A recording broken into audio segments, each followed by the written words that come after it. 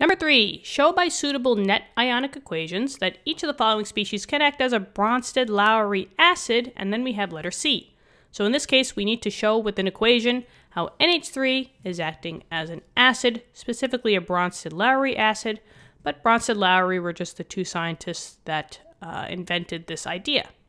Now I gave us a little cheat sheet idea down here that what is exactly going on when an acid converts into its conjugate base? Conjugate just means that it's going to be on the product side, all right? But since they're saying that we're starting off with an acid, NH3 has to be on the left-hand side. Now, since we're dealing with net ionic equations, we need states, and your acid and your base, for that matter, we're dealing with aqueous solutions. They're in water.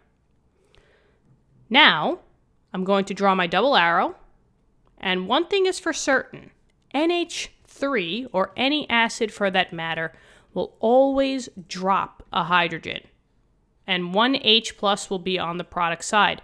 It's basically going to be losing one hydrogen, so that's for certain. So we could always just add that plus H plus and figure out the rest from there. Now keep in mind that there were 3 total hydrogens in the beginning. But if you got rid of one hydrogen, how many hydrogens are left in your compound? Yeah, there should only be 2 hydrogens. So the nitrogen won't be H3 anymore. It would be H2.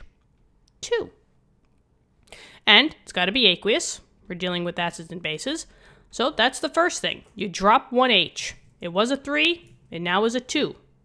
But now you just got to worry about the charges. Always minus 1 from your original. So if you're dealing with an acid, it would be whatever that charge is minus 1. But I don't see any charges in the upper right-hand corner, so that means that there was a 0, right? So 0 minus 1. 0 minus 1 is just a negative 1. I could just say negative, or I could say negative 1. It does not matter. But now we're done. And that is the balanced net ionic equation for the acid. NH3, that's the acid. This is the conjugate base, and it just breaks off one hydrogen. And that's what acids do. They always donate their 1H.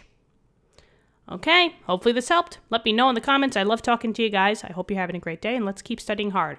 I'll see you in part D. Okay, bye-bye.